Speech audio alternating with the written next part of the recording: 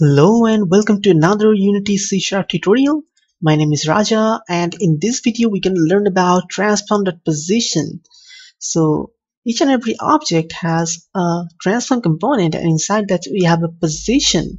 So this position stores where in X, Y, and Z axis this object exists.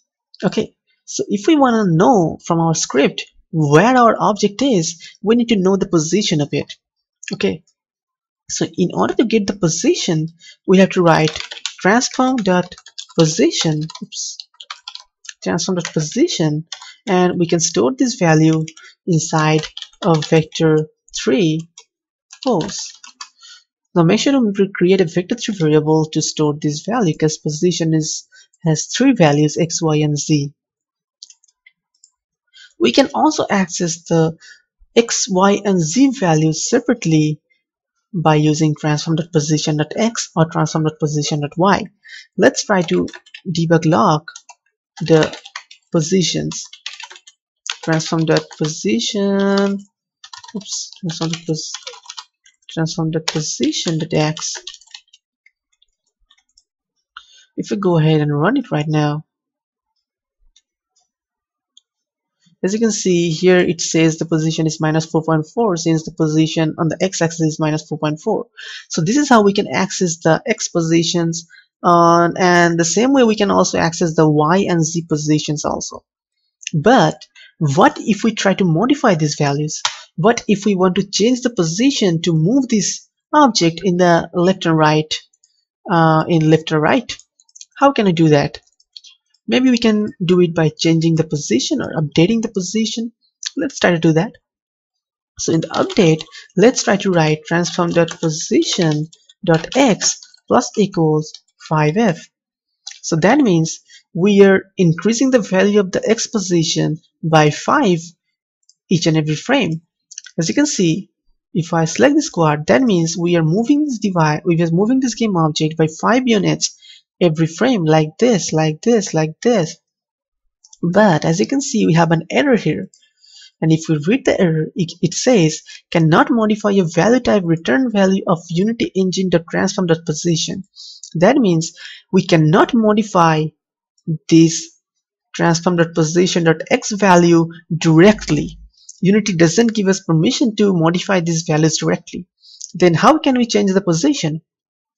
Well, to change the position, first of all, we have to store the position inside a temporary variable.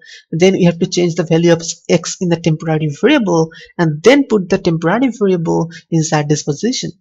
Okay, as an example, as you can see, if I create a variable named temp here, that means it's a temporary variable, tempos. So that means at the start, we are storing the position inside this temporary vector3 variable. Now in the update, we write tempos.x plus equals 5f. Okay, we have declared it here, so we cannot do it here. First of all, since we have declared it in the start function, so we cannot access it from the update function. We have to declare it outside so that we can access it from everywhere. So let us declare it outside, and here we have to write only tempos. Okay, now we can what is happening?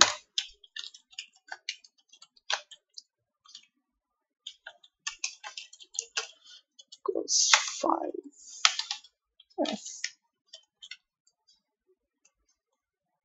Tempos does not exist in the current context. Okay, I forgot to give the semicolon here. Okay, so as you can see, now we are storing the position in a temporary variable named tempos.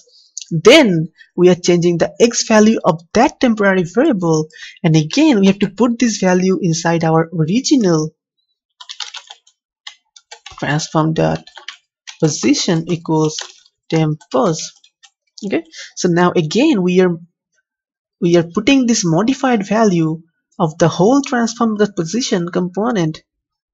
Not this. Okay, we are putting the original modified value of the transform.position dot x, or the temporary value that we have created from transform to position dot x, and then we have modified it, then we are putting that value again inside this. Okay, so whenever you want to modify the position of the game object, you cannot do directly.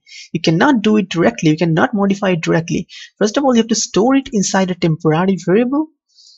You can do it here as here, or you can do it in update function. First of all, you have to store the temporary position. Let me give it here.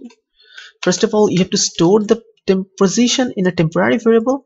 Then you have to change the value in the temporary variable, and then you have to put the value of the temporary variable again in the original variable, or in the original position. Okay, so let's go and run this. As you can see, now the error is gone. And if I run it right now, as you can see, it moves too fast in the right direction as we are modifying the value of the x. If I just give the value 1, and now if I run it, as you can see, it moves by 1. It moves by 1 units in the right direction each and every frame. Okay, since in each and every frame in the update we are modifying the value by 1, so that is why it is moving by 1 in the x-axis. So this is it for this video. Thank you guys for watching, and have a great day. See you in the next video.